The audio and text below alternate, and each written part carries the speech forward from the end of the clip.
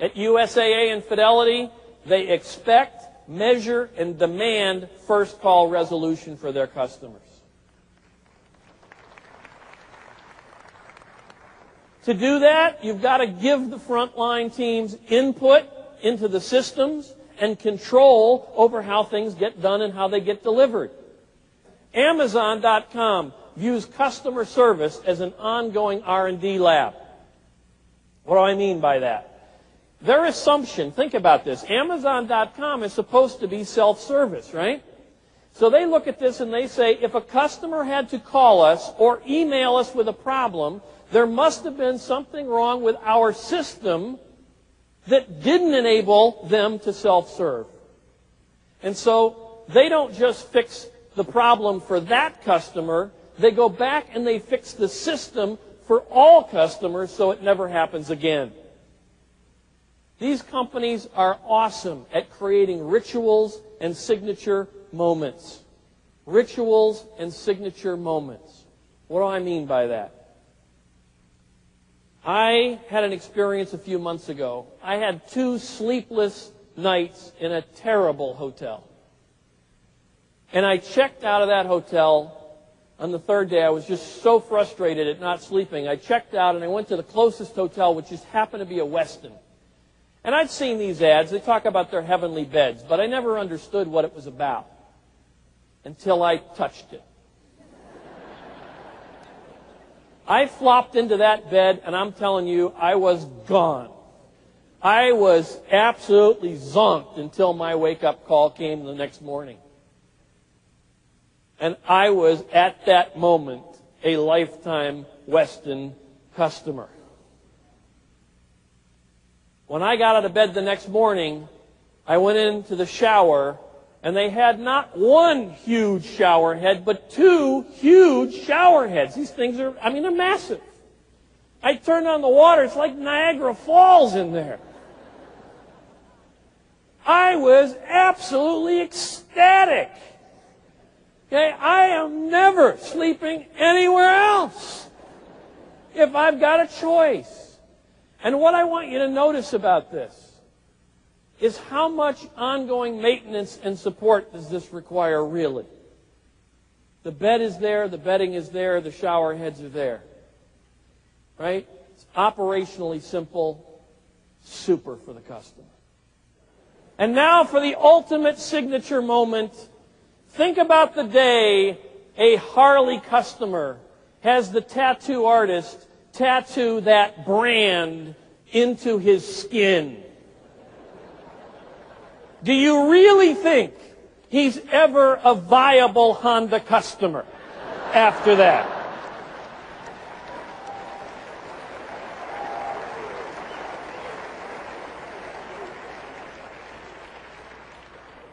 These winners build superb recovery systems. Lexus had a recall a few years ago. They not only did it at the customer's convenience, dropped off the loaner, picked it up, waxed the car, washed the car, repaired the car, returned it back to the customer.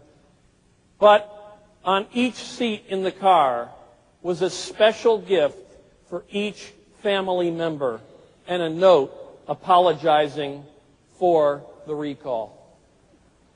They found that their customers were actually happier they had a recall than if the thing had just worked. They changed the game from simple personal service to creating unique customer experiences.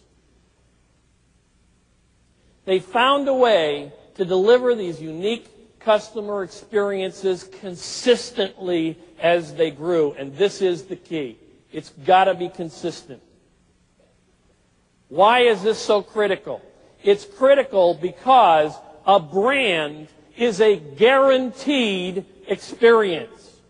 It has to be exactly the same over and over again in order for the brand to mean something to that customer. If it's good one day and not another, it doesn't count.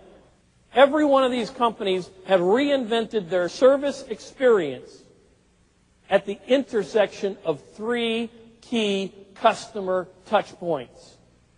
the offer touch points, the systems touch points, and the human touch points. In other words, because there is so much variability in the human side, what they do is they make their offers truly extraordinary, their systems truly extraordinary, so that even if there's a little bit of variance on the human side, the total experience is still far better than anything else in their industry. It's what I call touch point branding. Offer touch points are product offers, service offers, or combinations of products and services. USAA sold life insurance to active duty personnel during Desert Storm. Every other life insurance company invoked the war clause and stopped selling insurance. They actually went out and promoted insurance to their customers. They encouraged their customers to downgrade their auto insurance during their active services. If you're not using your car, you're over in the Middle East, let's downgrade your insurance for you. They told their customers they would not cancel a policy during the war for non-payment because they understood some of the difficulties in making that happen. They set up a Desert Storm hotline to handle every single financial issue for a survivor, not just the areas where they were involved.